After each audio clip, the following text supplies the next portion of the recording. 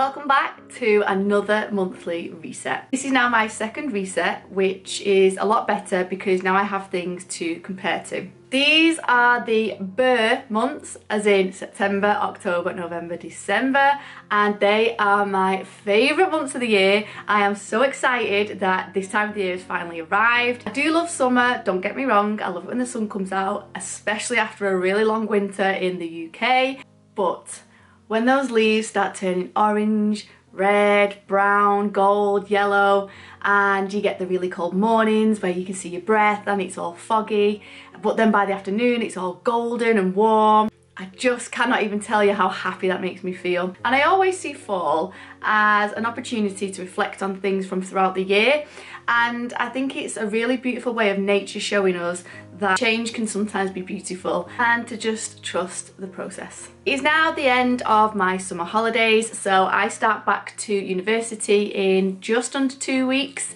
as a senior nursing student. But funnily enough, even though I'm going back for my final year of my BSN programme as a senior, I then will be following on from that and staying on doing a master's. So I am actually a master's student, but I will be finishing this year as a senior nursing student. So excited and nervous all at the same time for that. So there's lots of fun things to come in September, so let's get started. This next section is my favourite section. So I'm going to start with my favourite book. This is a book that I managed to read this month, and it's by Vex King, and it is Good Vibes, Good Life.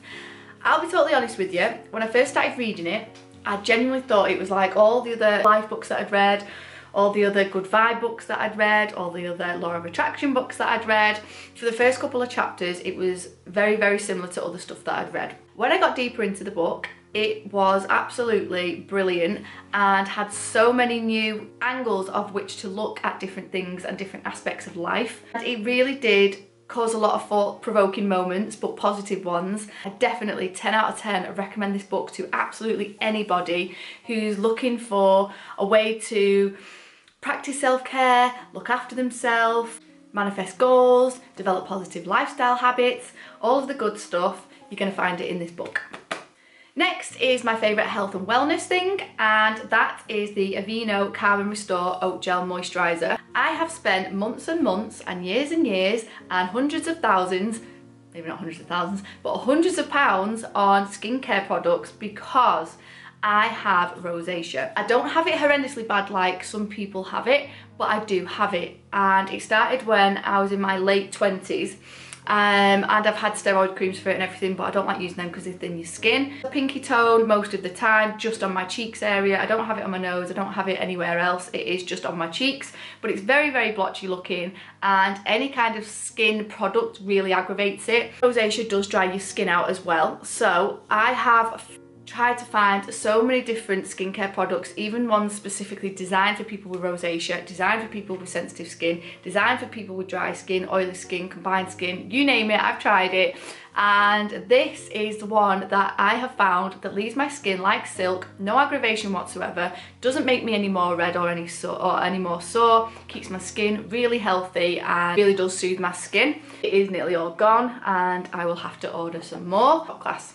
Next up is my favourite beauty product, and well, they're looking a little bit gappy now, typical, but that's because they've been on for nearly 2 weeks. My Tatty lashes, nothing falls out, but it's my Tatty lashes, and I speak about these all the time. Little clusters of lashes, and you basically put on adhesive it's on like a mascara wand, on a teeny tiny wand. You don't need a lot of it, don't be fooled, you don't need a lot. Then you take your lash applicators, so they're just gigantic tweezers, and pick each individual cluster up depending on the size that you want, the thickness that you want. They've got all the different ones on the website. Literally put them under your lash line. They are so comfortable, they are lightweight, they are supposed to last 5 to 7 days, sometimes 10 days.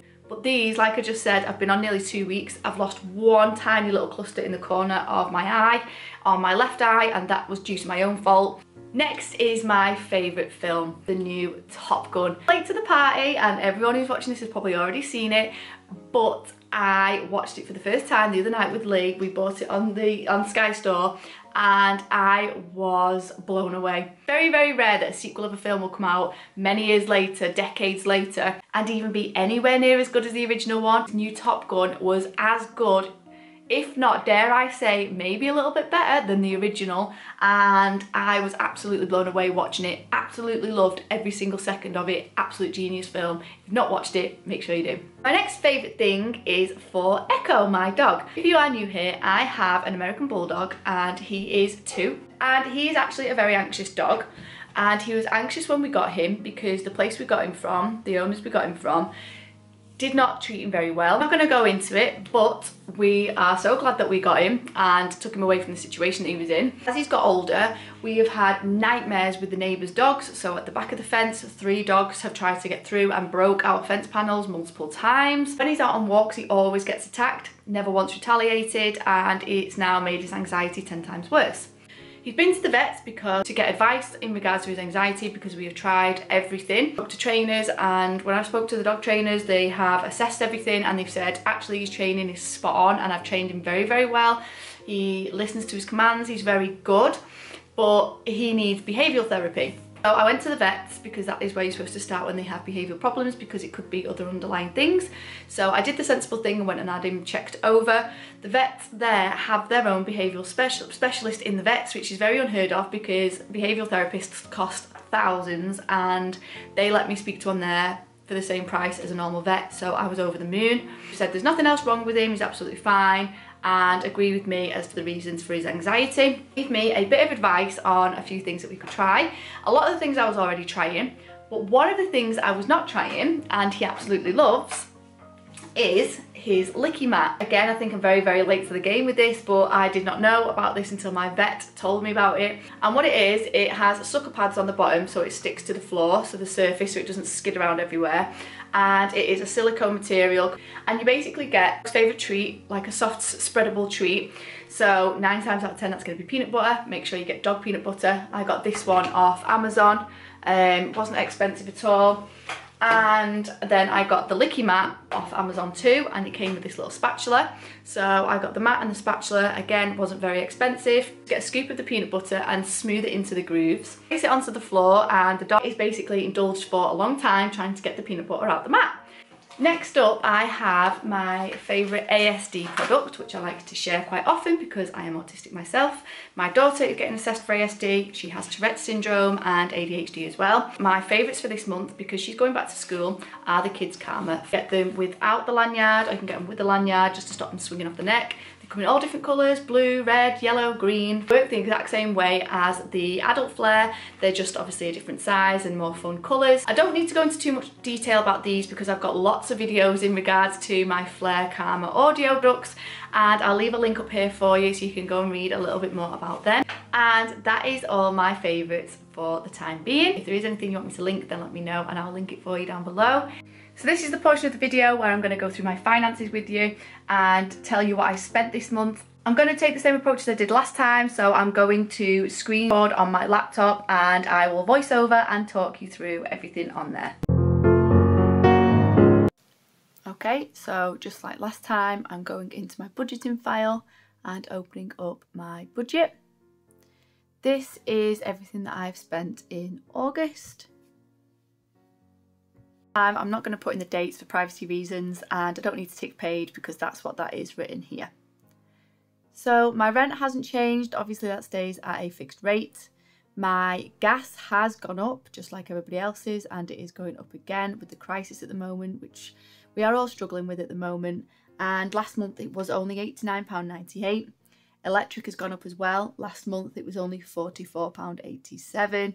TV licence has gone up by a bare minimum of a couple of pence at £13.37 last month. The bills have stayed the same, so water rates are the same, TV, phone, internet, that's my Sky broadband, and TV, that's the same. And my mobile phone and council tax are the same as well. My car insurance has stayed the same, again it's obviously at a fixed rate. This next section for groceries and miscellaneous is huge. This portion here is for food alone, and I know that needs a lot of management, The next bit next to it, where it is included in miscellaneous, are places like B&M, etc. And I forgot to add this in last month. I know it's not food, but it is something that I spend every month. I was in two minds about including it, but obviously, as you can see, it is quite a large sum, so definitely needs to be included in my finances, and both things need working on. House insurance, we don't have any of that yet as we are renting. Amazon Prime is the same, and my gardener has been a little bit more pricey this time round. It's usually £15 a visit, but I needed my hedge doing and lots of weed stuff too. Days out, I have saved a huge amount compared to what I thought I was going to spend. I actually put down £400 as an approximation, so given that it's the summer holidays, I've spent way less than I thought I would. Gym has obviously stayed the same, and again with diesel, I had that down at a minimum of £160, but it was only this amount, and that it was the summer holidays was incredible. So I estimated last month that I would only spend £2,210. I actually spent £2,317.35, leaving me over by this amount, which I am not happy with. And I know that a huge chunk of this is from this section right here, which is something that is a continuous work in progress, and really need to get into gear with that. Just realised that I've missed this section out. The loan section's still the same, Indy's money's still the same, and my dentist is still the same. So there are definitely areas for improvement, as I am genuinely gutted that I've gone over. £2,210 already was a big enough amount, never mind going over that amount anyway. So it is something that I do need to work on, and having this tracker in front of me is a really good visual aid to help support me with that. I know I can help to save myself some money in the grocery section, and obviously we're not going to be going out on lots of days out because it's the summer holidays now over and Indy will be in school. So I want to try and keep that estimation down, and hopefully going to try and bring it down to £2,000 maximum spend altogether for September.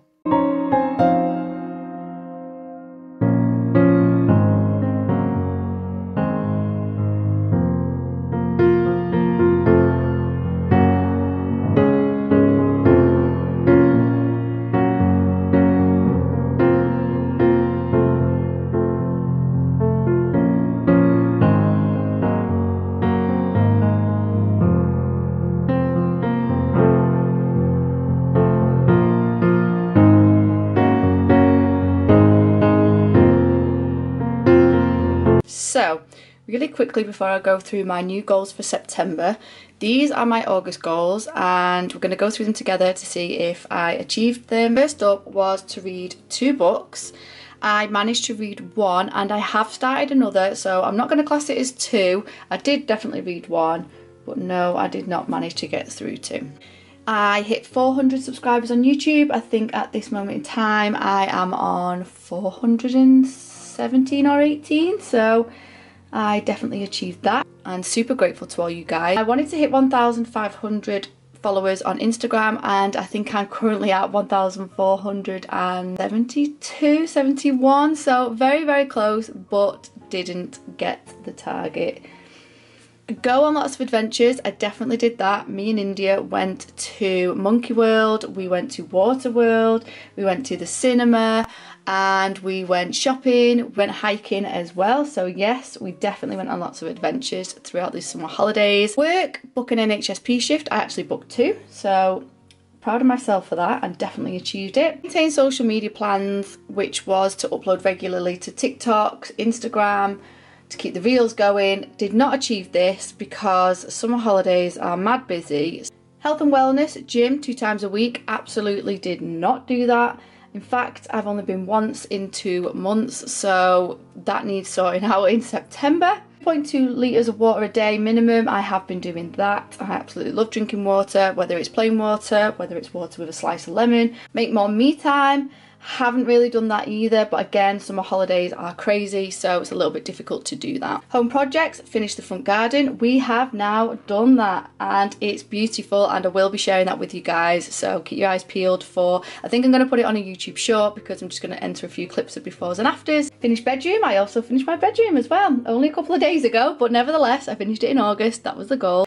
Financial, keep to the weekly food shop. We definitely do a weekly food shop now. Because I did that, was able to get the rest of the money for decoration. Nursing school prep for September. I have started to prep, I'm not fully prepped. I'm going to tick that off because there is only so much you can do in August to prep for September, so I have started buying school supplies. So overall, pretty good achievements, bar a couple of them, but we're going to work on them in September. Okay, so the next portion of the video, now that I've gone through my August goals, is I'm going to go through my goals that I've set myself for September. And just like last time, I'm going to leave a little space here so that I can put an insert of the goals that I've written down. That way you can just follow along when I'm talking them through. I do have the goals written in front of me here, so if I do keep looking down, do apologise, but it's just so that I can refer back to it. First up, under personal, I have to read one book. I know I put down last month to read 2 books, and it was summer holidays, so you'd think I'd have a bit more extra time to read 2 books, but I just didn't. So I've put 1 book down. I would like to get through a book this month, but I do start back to nursing school in just under 2 weeks, so I'm going to have a lot going on there. So I'm hoping to get 1 book, and if I do get 1 book during a nursing school term, then that is a big achievement in itself. Next up is to hit 500 on YouTube, a huge goal for me because that means it opens the community tab. If you're not sure what the community tab is, it's basically that little section that fancy YouTubers write in, and it'll come up as something that they've written as opposed to a video. Big milestone for me personally, and I just can't even believe I'm on my way to the 500 mark. So to get through to 500 by the end of September would be incredible for me. I've put to hit 1,500 on Instagram. As I just said before, going through my August goals, I am only so many away from that, so I am hoping that I do get that by the end of September. Next up is to cut my hair. Those who know me know that I love my long hair, and my hair is very, very long. It goes all the way down at the bottom of my back. The only problem I have with my hair is that it's very, very thin, and the longer my hair goes, the thinner it looks, the thinner it gets on the end. I did have it cut very, very short a couple of years ago, maybe about 3 or 4 years ago now, up to about here, which was a lot. It was up to my shoulders, and my hair was about where it is now, so it was a big cut. I'm not thinking of going anything that short, but I am thinking of getting a good cut to maybe about here, so stay tuned for that. Under work, as I've just said, I am going back to university, so I'm not going to be able to do my NHSP shifts. I'm not going to be able to do my care shifts, and that's because I'm going straight into clinical placement. Under work, I have put to just maintain my social media and just do the best that I can with maintaining everything with regards to uploads and stories and TikTok and Reels. Health and wellness, I have put on to go to the gym at least once a week. I haven't been in 2 months more than once, and that is absolutely unheard of for me. I'm usually in there 2 to 3 times a week, but things have been very, very difficult. Summer holidays have been here. There's no excuses, but in general I've just not felt like going, and that's the honest truth. But going back to nursing school and Indy going back to school gives me a sense of routine back, and that really helps me to incorporate other things into the routine that's set. So I put down to go once a week to the gym so as not to pressurise myself. If I can get to go more, then I will go more, but I'm definitely aiming to get there once a week. 2.2 litres of water per day and as a minimum. I have no problem doing that whatsoever. As I mentioned before, I absolutely love drinking water, and a lot of people tend to slack off drinking water in the colder months because they feel that they don't want to drink as much. Your body still needs the same amount of water, so please make sure you are still drinking the same amount as you do in the summer. And I've just put on there self-care. Going back to nursing school, it is very, very full on anyway, never mind as a senior, so I am definitely going to do my very best to give myself some more self-care when it's needed instead of waiting for myself to burn out. Home, I have put to finish decorating the hall, the stairs and the landing. Started decorating them last week. It's all just getting repainted, re-varnished, stairs getting done, carpets getting done, and all the good stuff. So that is what I have got down to finish by the end of September. Bathroom and toilet as well, so I have a bathroom and I have a toilet that's on its own, a very small toilet that is literally just the toilet, so I want to get them decorated as well. Finances, I have put to cut back on waste food, and what I mean by that is after doing a food shop, I still find that myself and Lee are nipping to other shops in the week, and when I did my finances this month, I worked out that over £200 was on random food, which is absolutely abysmal and needs tightening up. Going on from that, I have put, again, to keep to my weekly food shop, which we have been doing really well at. We've gone every weekend, every Sunday. but the weekly food shop has really been a massive help. So as long as we stick to the weekly food shop and make sure we are not going over and going to random shops for random food, then that is going to serve us a whole lot better. Nursing school I've just put down to prep for it, so next week or the week after we've got a few bits of online stuff to do before we even start the semester. And I want to go and get my hair done, I want to go and get the last few bits of supplies, so that is what that is for. I really hope you enjoyed September's reset video with me. If you did, please do go ahead and give it a thumbs up. If you haven't already, please make sure that you subscribe so that you don't miss my October reset. Thank you so much for being here. I really do appreciate every single one of you that comes to this channel. I hope you tune in for another video next week. I will see you then.